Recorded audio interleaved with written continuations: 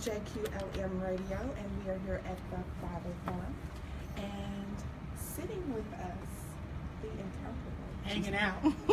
Hanging out with us. Incomparable. Yes, I was going to tell you something. The one of a kind. The one of a kind. I didn't know I was incomparable. Bishop asked the superintendent now. She put it on. Threw me in the coaching church for a minute. Right. Mr. Marvin Sapp, how are you, sir? I'm great. It's good to be here. Thank you so much for sitting with us. Listen, I've been waiting all day to tell you this. It's important. Okay, let's see what you're It's important. In 2009, Oh, Jesus.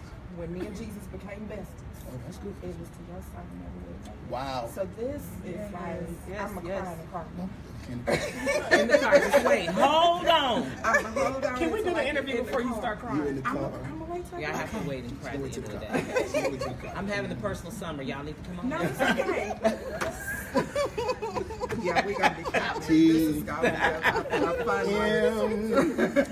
Say, it's real. We're going to talk to Eve when we get to glory. Well, that part. I'm so glad to be a man right now. I don't know what to do. Right. So, did you just get here? Just earlier today. Yeah. Okay. So, have you been in and spoke to any of the men? No. I flew in. I got up at 3:30 this morning to get here. Came here from Sarasota. This is the last day of a 3-week trip. Okay. So I'll leave here this afternoon, go back home. But no, we just gonna have a good time. The fellas and I, we just gonna discuss things that men need to discuss. Yes. Give them opportunity to ask me questions about certain aspects of my life and how I overcame certain things. And it's gonna be fun. It's gonna be a good time. And I guess that's what made my name is Kimberly. Yeah, I'm just Kimberly. so excited. I'm trying to come over the table. But I don't want to be fired.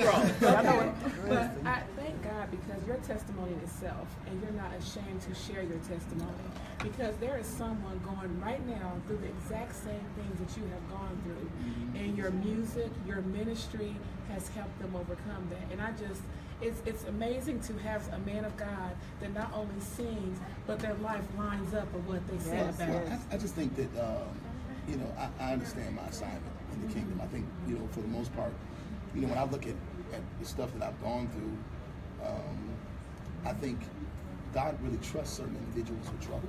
And because he trusts certain individuals with trouble, he understood and knew that once I came through it, that I was going to do exactly what Jesus told Peter to do, and that is to strengthen his brother. And so, when you understand your assignment, you just do what you're assigned to do. And I don't think that I'm any different from any other individual, other than the fact that I just made the decision to be transparent in certain areas of my life. And it's kind of hard in the social media age, like y'all got on these phones up in my face. you can't go through things like in private anymore. There was a day that you can pull away, you can be reclusive, but you can't do that no more. You really have to just, you have to live out loud, live in public. And so, people watch you, they pay attention. And when you have a particular platform and a responsibility, you just got to rely on God, and hopefully he'll give you the strength to make it through. And he always does, but sometimes you get through certain types of ways, and sometimes you get through rough, and sometimes you get through happy. But whatever it is, just get through it. Yeah. That's it. Now, Leo said her favorite song. Now, I have a million of them, Oh, okay? Jesus. I have a million. But I think one of my favorites, two of my favorites, is King of Glory, that you did with I still rock that. Are you singing? I was a kid when we did that. I think I was 20. I still rock that one. No, I still. No, I'm a little. I think it was 25. Wow. So that's 50. It's a 51. So that was 26 years ago. And I still rock that one. 26 years ago. And not the time, not the place. Oh, so that was 20 years ago. Wow. Well, how old was you back then? 2, 4? Okay. Let me get back. Y'all know how good God is. But Dr. Tate, absolutely, this is an awesome woman of God. An absolutely awesome woman of God. Bless you. And I think one of the things I asked you is, what made you decide to, we feel about a lot of women getting together, but it is so wonderful to see our men getting together and standing up. So. Amen. Well, we started the forum in 2011, and it was really, honestly, I did it to get data for my thesis, for my master's. And then in bringing that together, my pastor at the end of that event said, "You're on to something." And the whole thing was to bring men together to talk about father issues. And we actually met with women by themselves, and then we met with men. And over the years, since 2011, the men kind of took over with just saying, can we do it again? Can we do it again? And so in 2015, God started dealing with me about having this men's conference. I'm like, I ain't got no men's conference. I'm a woman. Let me find a man. And so one of the reasons I opened up with Pastor Michael Jones' video, he did the last one I did in 2016. He really was behind me and let's do it. I'll just kind of be secretly behind you. But God told you to do it. And then as we know, he passed away in July. And so I didn't do one in 2017. It kind of threw me and I didn't do one. And so when we started coming into 2018, launching the publishing company and all of these other things and the Speakers Bureau, and God was like, you're going to do that conference, Jonah Tate. So I submitted to it, and I have a passion for men. That didn't sound right. Sure did. It didn't sound right, but the reality is that that's a good thing. Yeah. In the day and time we live in, it's all right. We ain't gonna retract that. Yes, let's be clear. Okay. Let me clear that up a little bit. So I have a passion for men who look like my father and my brothers and my nephews. All right. And I absolutely believe that often our men, African American men, are hurting more than they know, and we as women know, because they just keep it moving. They got to take care of their family. And men come into the world, which I really believe we don't realize. They come in knowing they're supposed to provide, protect, instruct, and discipline. It's innately in them. But when they don't have the example. And so many of our young men are now adult men, and we've witnessed it in these breakouts that they're like, that is a hurt that I'm still suffering with at 40, 50, 60. Paul's going to give his testimony. He was in his 50s when he realized he was still angry with his father. And the next day he went to breakfast with his dad, and now 7 years later he's his father's caregiver. But had the forum not happened, that door and opportunity wouldn't have opened. That's and that's one reason why I appreciate having the opportunity to be here myself, because I get the opportunity to share some things as it pertains to my growing up and the things I've had to experience, and even me being mad with my parents, about breaking up and stuff like that. And my brother, who's 47, he still struggles with certain things that my mother said when we were kids. So I mean, that's why as mothers, y'all got to watch some of the things you say to your boys, because you leave an indelible impression upon them that could scar them, into not just their adulthood, but into their, like, when they get their AARP card. So yeah, we did all get that. I have a question. I got mine last year. Actually, 2 years ago. As a father who is now a single father, God rest your wife soul. Tell me what has been the greatest lesson that you learned growing up, and how do you apply that to this situation now? I don't know. I think every day has been a lesson. I had to. I thank God for Google. I tell people Google is the next best thing to God. Honestly, it is. It's the closest thing to God.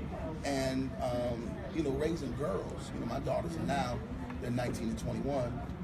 But I grew up in a house full of boys. So there are things that I just didn't know about young ladies. And it was I was on the learning curve through that whole process. When my wife passed away, my daughters were 11 and 13. Even the time of the month hadn't came to the house yet. Right. And it came right after. My wife passed away 1 week, and then next thing I know, folks getting cramps and stuff. And I'm like, this is some foolishness. I said, what the heck is a cramp? I ain't never had to feel one before. I went through it. My daughters come and tell me, Daddy, why don't you stop by the store? Stop by the store for what? We need you to pick up some things. What am I picking up? Listen, I don't even know how to go down that aisle. So I had to learn. I had to read and stuff to find out about heavy flow and overnight and all this kind of stuff. Things that men don't know. So what I learned is honestly, doing this whole parenting process as a single father, how to tap into that maternal side. Because the reality is that every man has a maternal side. And this is the reason why I know it. Because the Bible says that God put Adam to sleep. and he pulled out of him a helpmate. So there's a maternal side to everything. Yeah. We just have to learn how to tap into that side. And you know, and I be sensitive and stuff. My daughter's not, you know, we the coolest. Like my middle child in particular. I mean, she calls me every day. We talk at least an hour or two. She gives me all the tea. You know. I know that. Yeah, Marvin Sapp just said tea. Yeah, she gives me all the tea, y'all. So I'm her gossiping friend. So she calls me and gossips with her dad because she don't have a mother to gossip with. So she calls me, lets me know all the things going on with her little girlfriends down there in Alabama and stuff. Are you able to reciprocate the tea? Sometimes, yeah. Because, and I'm gonna tell you why I'm able to, because like I make sure I keep mental notes. Okay. So whenever she begins to tell me stuff about different friends, I can say, "Ain't that so and so?" So yeah, Daddy, that's it. So the conversation is always flowing. It's always fluid. So you just got to be, you know, you got to tap into that side of who you are. And I don't know, you know, I like being a dad. I love being a dad. They didn't need a mother because they had one. Yes. And a whole lot of people was like, "Man, why don't you get married?" I was like, "For what? Man, I'm good. I'm just going to focus on my kids. I'm going to raise my children. And then once I get them to the place that they're whole, which is most important, then I got the rest of my life to live. So, you know, I'm good. I tell people, busy keep you out of trouble. So I just travel like crazy, you know. Well, you know, the last time we were at Pastor Bourne's church, I think somebody said something about being busy, and I said be purposed. Absolutely. Yeah, being purpose, because everybody busy and they got nothing to do with nothing. No. You know, it's the person that's like, "Oh, Sister Susie, you're natural. Can you be in my hair show?" Being in your hair show ain't got nothing to do with my purpose. It ain't nothing to do with you being in your purpose. So no, how about that? Well, I definitely function in my purpose. Yes, you do. I try to do all the things that I kind of lay my hands to and stuff, and like from writing books to opening daycares to doing full service barber, beauty, mani-pedi salons, to having a restaurant, to being the president and founder of a charter school, to establishing churches. And I mean, I just do a bunch of stuff, and I do it just to stay busy. And but busy as it pertains to purposeful. Yeah. Right. Exactly. So how did your two purposes come together? She called her brother. I'm not that different. She had me to come. I think the first time I came was for the Black But she just called the office and stuff, and I came, I think, the first time for Black Expo. And then she came to my singles conference, I think once or twice. Your prophetic conference. Prophetic conference, yes, yeah, that was amazing. Yes. And we had a prophetic conference in that was January. I can't believe that you was in Michigan. Freezing. Yeah, but in Michigan in January. That's we had your prophets. You got to be amongst them. Yeah, on the floor. I was on the floor. Everybody was on the floor that week. Yeah, it was kind of. You know, I ain't had one since. That's what they said. I need you to do that. I know I need. And I need you to do that singles conference, and I need you to bring me. I was gonna bring it this year, but I backed off. Because you know, Sis Tuesday been on her journey, and I've been faithful to the Lord. And I told your assistant I have a workshop called Single, Saved, Holy, Hot, and Horny. All right, that's real. That's real. Yeah, because we out of order in the church. Go somewhere and sit down. You need to come and speak to that. Forget that. Yeah, let's do it. And JQLM will be there in the house too. Amen. But I do want I took that one around. And so we all but you got all that going on. Yeah. So yeah. Oh yeah, it's happening. It's happening. It's happening. You know, church, long skirts and all. Yeah. So listen, I want to say this though about the men. Just take you long to get there. So I'm here to help. You apostolic saints, I say. I'm here to help. Y'all know I'm here to help. So it's Tuesday real. So listen. This is what I did want to say about the men's conference. One of the things the Lord showed me was P.I.E. That fathers can be present but not be engaged and not be involved and not be engaged. Or they cannot be present, which means they're not involved or they're not engaged. In our household, my father was there, but he was not involved, he wasn't engaged. So even in that, we suffered a loss in having a relationship. If you ask, what's your father's favorite color? You don't know. What's his favorite food? What's his favorite movie? So a lot of times, particularly in this time, we think the relationship is because your dad, I'm child, your mom, I'm child. That's not the relationship. No. Kids build relationship on these things here. It's crazy. And so you have to be intentional. You have to be. That's why I follow all my kids on their social media platforms. I make sure that's like, if I'm going to pay for your phone, y'all got to let me follow you. And it's something that we say on the journey, you cannot parent from the couch. You have to be an active Gotta be engaged. And like I built a house for my kids down in Alabama, so I get in-state tuition. That's right. That's smart. So my girls, I go down there once a month just to make sure that, you know, I'm engaged, not, you know, daddy is visible.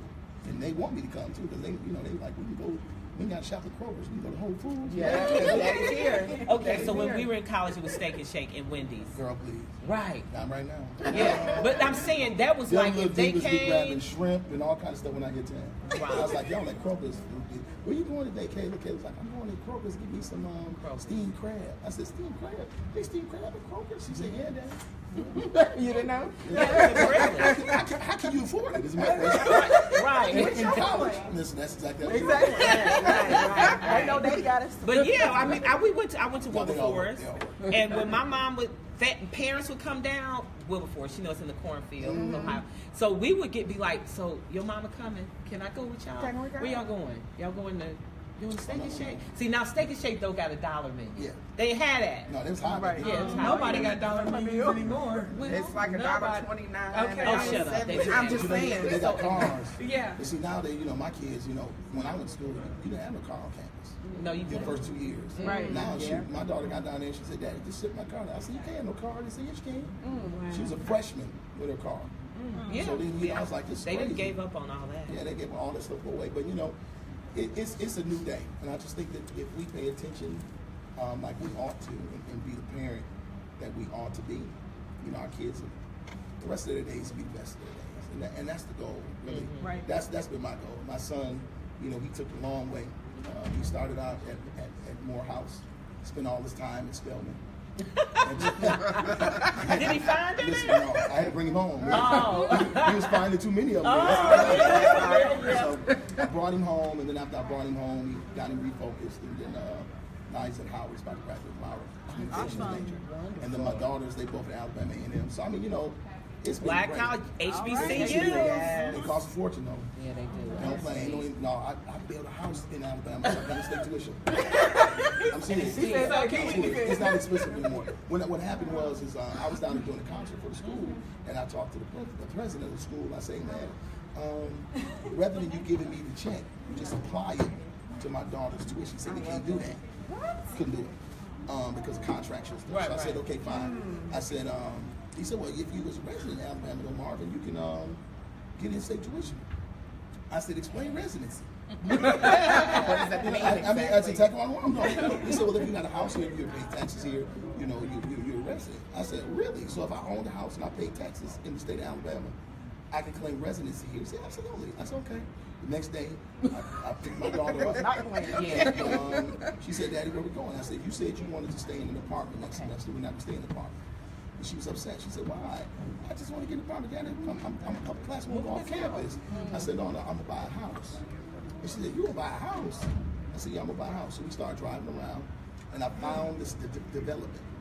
And because I looked at some houses that were, you know, they were already built, but maintenance and all that kind of stuff, and I don't have that kind of time to be flying back and forth. Right. So I just built a house down there and put them in there, like 1,500 square foot, all brick, 3 bedroom, 3 bathroom, hardwood floors. I know that's right. And it didn't cost as much as you think. That's the reason why I did it. Alabama. Yeah, it's Alabama. I mean, my payment was like $500 a month. Oh, yeah. We need that here. That's what I'm saying. Well, it used to be Indy. So, They we're don't. going to thank you so much for your gifts. Thank you. Yes, we are all fans. I appreciate and that. we appreciate you. Ministry for being, partners. Yes, I appreciate it. I'll take that one too. But we so appreciate you for sitting down and talking with us. Well, thank you. To everyone in Radio Land, make sure you are following this man. Can y'all see him? Yeah, follow me at He's Marvin online, Sapp. too. Follow Dr. Tate. At Marvin Sapp Well. on Twitter and Instagram, official Marvin Sapp page on Facebook. All right. So JQLM Radio, we are live. Make sure you guys stay tuned in. Bye. All right.